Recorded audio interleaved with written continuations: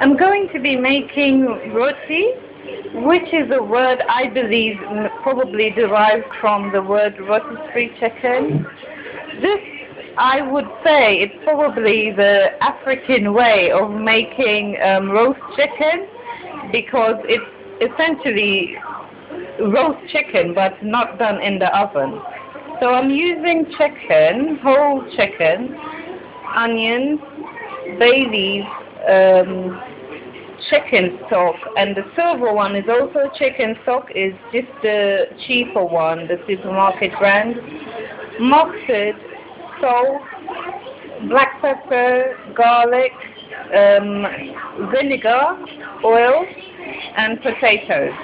You could also use this vinegar, the one behind, which is what I always use anyway. And this is just an array of seasonings which you can put on this, but I'm just going for the traditional old way of doing it, so I'm not going to be using any of these seasonings. These are just, cumin, turmeric, mixed spice, cayenne pepper, paprika, the everyday seasoning, what's that, nutmeg, spice, all of these herbs, mixed herbs, and this is toothpick. So for my onions, I'm not going to use the toothpicks because I think they're small enough for me to put in the pot whole. But if you had them too big, halve them and then use the toothpick to put them in place. So you skewer it through, and that just keeps it in place as you would do cabbage. I've washed the chicken and I've tied it back. So the tie string, I take it out and wash inside the chicken, and then I put it back on myself. You can really just figure out a way of how to do it. I firstly just tie the legs, and then I just try and put it in, out anyway. I've done the potatoes. I'm only using 2 potatoes because we're actually going to divide them, so I'll have 4.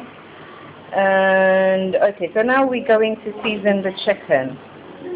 I have, how many garlic is there? 3, 4, 5, 6. So one of them I've cut in 2. That's because I need 4 to actually put inside the chicken. So we're going to make incisions like this. Like that. And on the legs as well. So right about here. I've put black pepper on the chicken. I've put on the back side and on the I've put on the other side and on the front side. So the bay leaf one, we put it inside, and the incisions I shown you earlier. Oh God, that sounds so so medical. But I've put the garlic inside there, so you just push it in and it goes really easily. You put some vinegar, and I'll also make sure to have some on the other side. I'm just trying to put some inside the chicken as well. Also the black pepper, I tried my best to make sure inside it goes in there, because the black pepper really helps. Inside of the chicken always tastes funny. And then you put some salt as well. At this stage, I'm not going to put the salt cubes because we'll be frying this, and you just don't want anything to help in blackening the oil so early, because it tends to do that. Then you put some mustard. Be a bit generous with the mustard, and also with the mustard, try and get some inside the chicken. I am also not putting garlic inside the chicken because it might just fall out, and quite frankly I don't really think it does any difference having it inside, because the garlic we've put into the actual chicken will do the job. Now for this mustard I'm going to rub it all over, and then with the plate itself, there's the vinegar there, black pepper and salt. I'll try and put the remaining inside the chicken after I've done the other side. If you see with the onions, I try to leave the top bit. Sorry, I'm not very cookery person, so I don't really know how to call this, but I try to leave them on. That is just to help with it not falling apart. Okay, so we season this now and put it in the fridge. I guess it will have about 5-10 minutes to marinate in there. So we've rubbed the seasoning all over the chicken on the other side, and I've put the remnants here inside the chicken. And for the onions, you could see I've left the top bit on as much as I can. That's just going to help with it not falling out. And we've cut the potatoes. We still have 3 garlic cloves there that we'll be using later on. So this goes in the fridge now to marinate. I guess about 5-10 minutes that we'll have in there before we start to fry. So now we just start. I'll put the oil in. Excuse those pecks. I was making popcorn last night and I just couldn't get them off. I need to go really heavy on the oil because we are frying a whole big whopper of the chicken.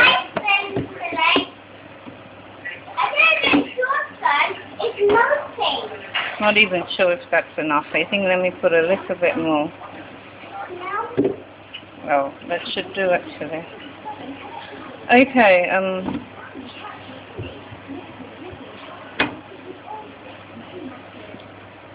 the first thing that's going to go in here is the potatoes.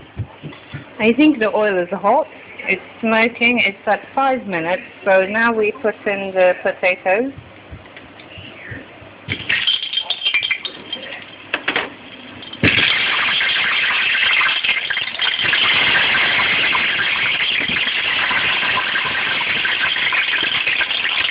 And you want to fry this till it's golden brown. You're not trying to cook it. You just want to coat it, seal it so it doesn't fall apart as well. So fry on high heat. I'm on my highest level, which is 6. And you have it golden brown on all sides, or as much as you can on the sides. It's just gone 11 minutes, and the potatoes are done. It does brown fairly quickly because it's on high heat. So you just want to take them out.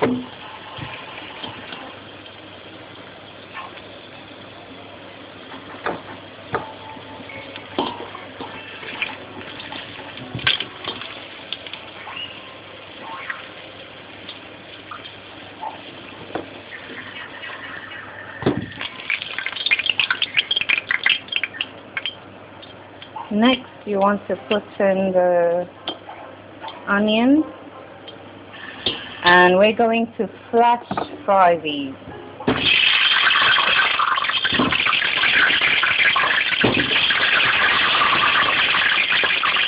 Okay, the bay leaf has gone in.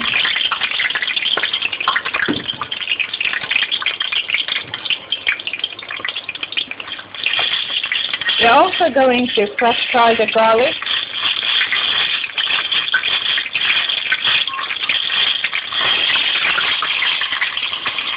The garlic is good to flash fry because it just releases a really good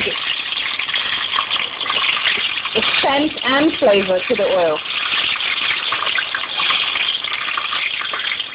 And a minute later, they're done to come out. Take the garlic out first, it will start to burn.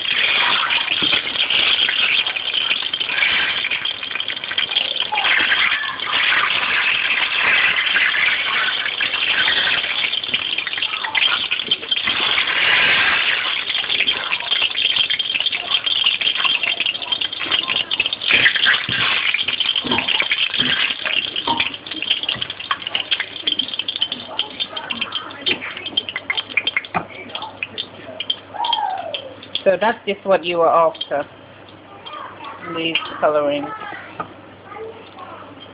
Okay, now we bring in the chicken. Oh, okay, so the oil is smoking hot. That's the chicken in there. Just want to now put it inside.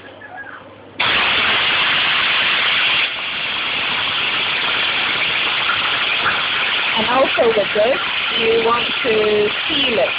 So we're still frying on high heat, and you want it to go golden brown on all sides as much as you can.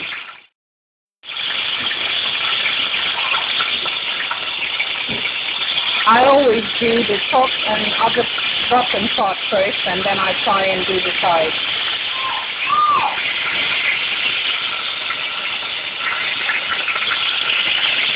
So just the one side remaining to brown.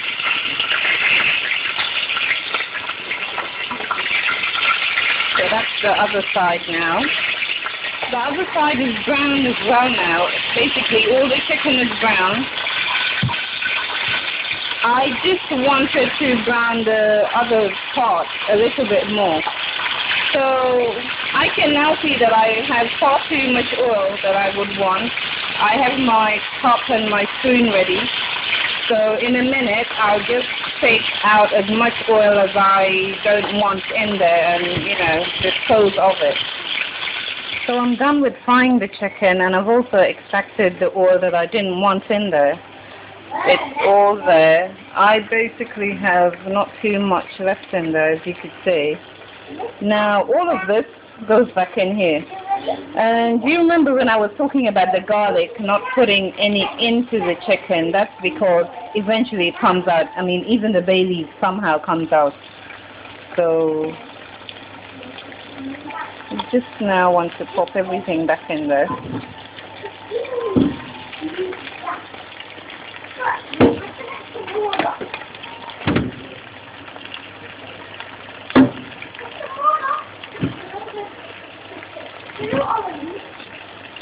And the garlic, the little one. Now there's some oil there. I am going to put some water there and I will add it here, but we also need to add some water in here. And then we go in with our stock cubes and a little bit more. So I'll put the water in here. Why I wanted to do that was there was the garlic resting there, and even the onions. They have so much flavor in them, especially after you fry them. They continue to release their oil. That's why I didn't want to lose out. So my cooker is still on high heat. So now you put that in. And then you want to put in the stock cubes. I'm just going to try and put them on top of the onions. And later I'll check if they have melted away. And then you want to add some water. With the water, I've also added the black pepper, not too much, just a little. With the water, I'd say about, I don't know, 2 cups. I always say cups, like I'm some professional, but I would say I think I put about 2 of these in here. You could see the water level, and this is what is going to help the chicken cook more. So as I said, it's still on high heat. I will put it down further in. We're at 35 minutes, 36. So, okay, we just let this now go on. Now with this, you could already tell that you're not expecting any sort of a gravy, because literally there's nothing there. The water is just to help the chicken cook. But you would expect a little bit of a sauce, because everything does thicken up somehow. I guess the potatoes, the chicken, the onions, you do get a little bit of a thickened sauce, but not so much so. So this is something, I'm actually just adding a bit more water. This is something you would need to eat with, obviously, something else as you do your roast dinner. You know, make a salad, potato salad even though you have potatoes here already, but you can make a green salad. Some nice baguette is good as well. I have a video on green salad and on potato salad, even on cabbage salad. All those are really nice with it. So, okay, we're just going to let this start cooking now. But at this point, you must cover. So you cover and leave on high heat, and I will come back to show you when it is at what point that I decide to lower the heat down. So we're at an hour now, and I would say about every other 15 minutes try and baste the chicken.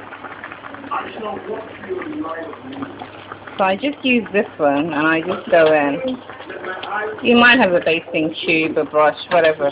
Just try and put the liquid on it. This helps with the flavor a lot because there's a lot of flavor in here, obviously, and you just want to keep adding it there to help with the cooking.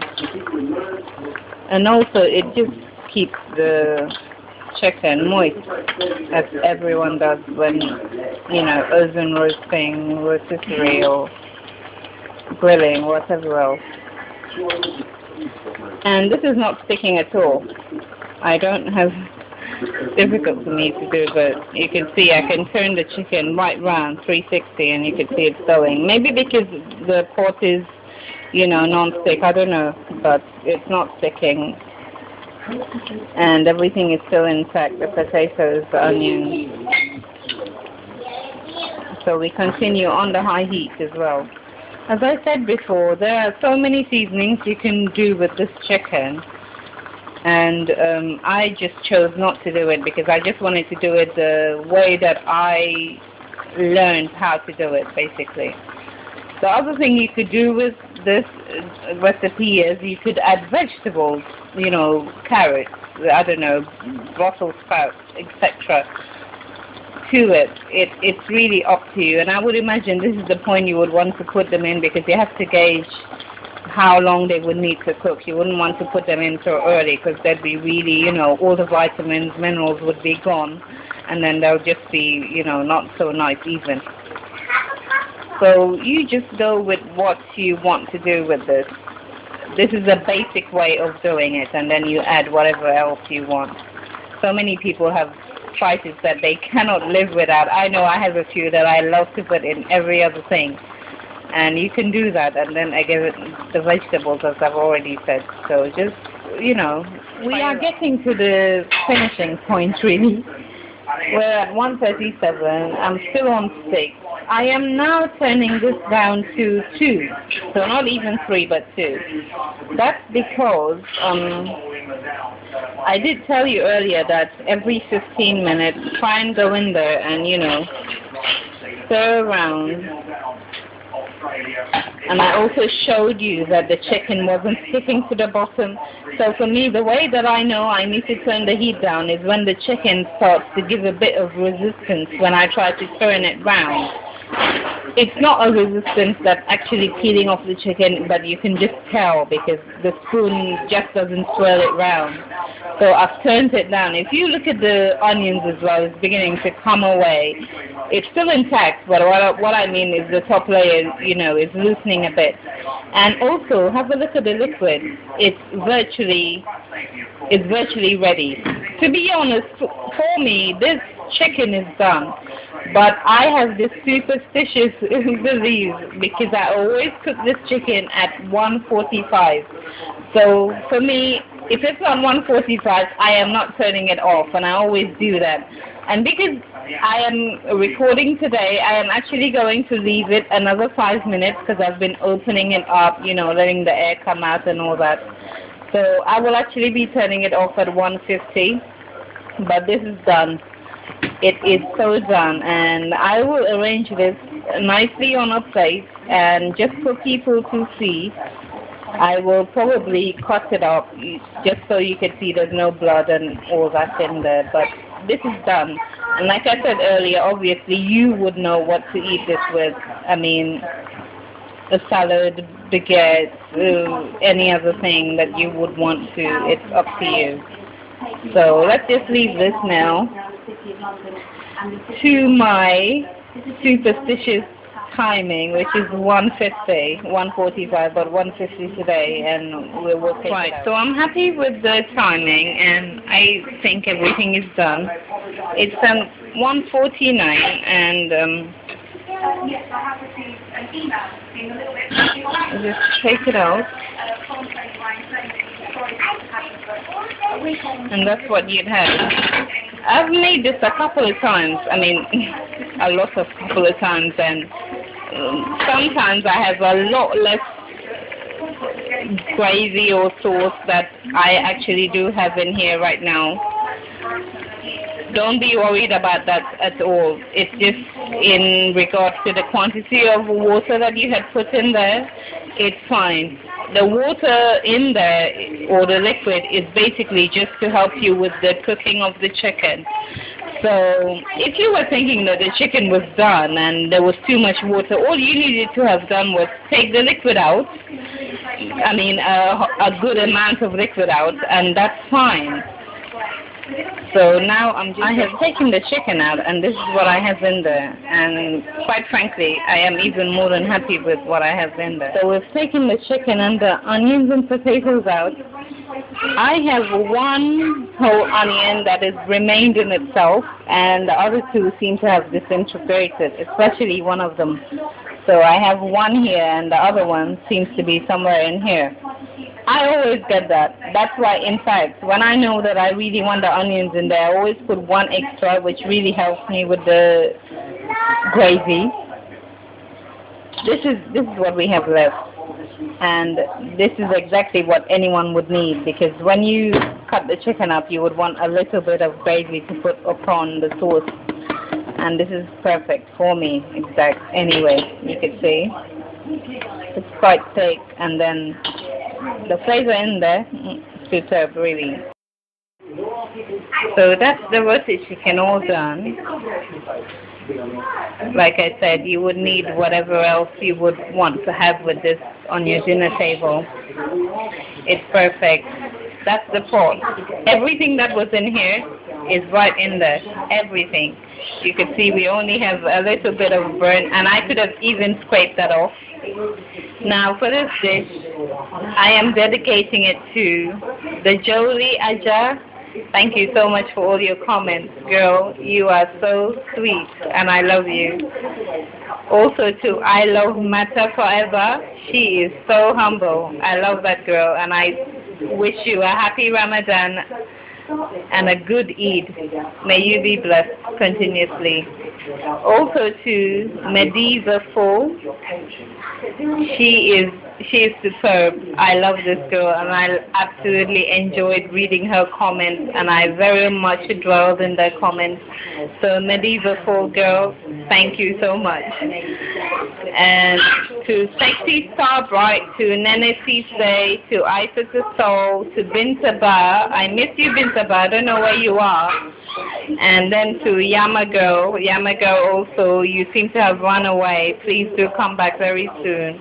To Ann Peterson, me and you are going to be chatting a little bit more than you would expect. I chat too much, so I will be contacting you too soon. Also to Proud Kenyan and Sugar Me Haru. Thank you for your comments, and yes, I will try and make some desserts, as I always just do the savories. Like I said, I don't have much of a sweet tooth, but I will do my best, because this channel is not only for my pleasure, so thank you all. And this is just a bay leaf, so it looks a bit awkward. Thank you ever so much. I have read a few names here, but these names don't amount to all the names that have given me so much pleasure in continuing to making the YouTube videos. I never thought I'd be here, because I just planned on ever making one video, and here I am now. I think we're at 30-something videos. Thank you, everyone. Every single one. Whether you even liked or not commented, I appreciate you, because I am so much, I look into everything that happens on my channel, and I thank you ever so much for everything. Really, may you all be so blessed and enjoy. Thank you. I did say I was going to show the chicken when it was cut, so you can just be sure that it was cooked. Trust me, the chicken is so moist and soft, it's completely cooked. Also, I just wanted to add a few comments here about a comment I received recently, which is a first for this channel. It was about to do with the sound of the video. My religion is deeply important to me, so when I hear such sound as of religious nature to my videos, I am at peace. The other thing is, please know that this channel is not a professional channel. It is a woman at home with 2 children that just wants to share her videos. So you may hear so many different various noises in the background, and I just hope that you abide with that. Should you have any comments regarding to anything that was obstructed by the noise, please always do comment, and I have enough time to let you know on what it is that you have missed out. So I still thank you for watching. I am not offended, but I just wanted to put this out there. I am not a professional channel. This is a home channel with children around, guests, whoever are they. So when we make videos, we make it just around whatever we are doing. We are not going to pause, terminate anything else in the household to make the videos. I thank you ever so much, everybody, for watching, and thank you again. Goodbye. God bless.